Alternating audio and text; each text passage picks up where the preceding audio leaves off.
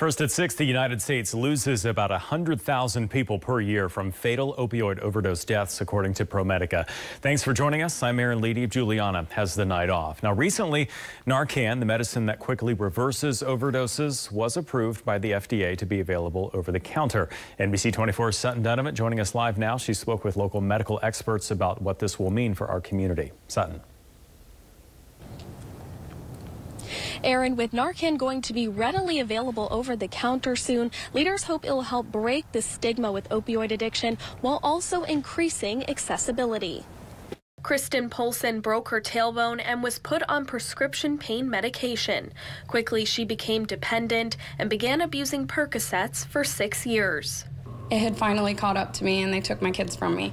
And my first Christmas without them was Christmas of 2017. And on December 27th, I bought a pill from somebody that I didn't know very well, and it turned out to be pressed carfentanil. Polson overdosed within 4 minutes and had to be resuscitated.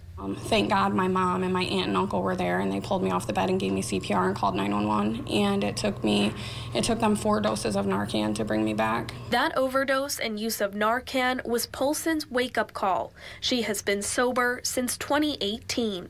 Now, with Narcan officially being approved to be purchased over the counter, Polson said she hopes its new accessibility will be a wake-up call for others. Sometimes we need something big to kind of knock us down so that we can see the light.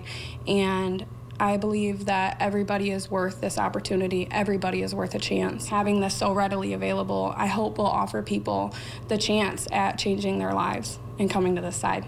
It's better over here.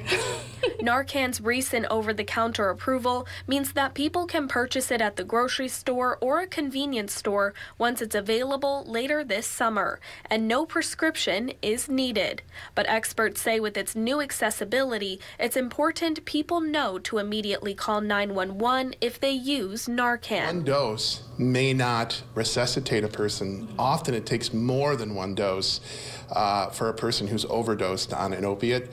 Second of all, when a person is resuscitated using Narcan, it can be pretty violent at times, and the person could wake up just kind of not knowing where they are. But leaders also said with Narcan's new accessibility, it will break barriers and stigma. So if we can make Narcan more available to people that might have a potential need, then we're going to save more lives. And data would suggest that that's exactly what happens.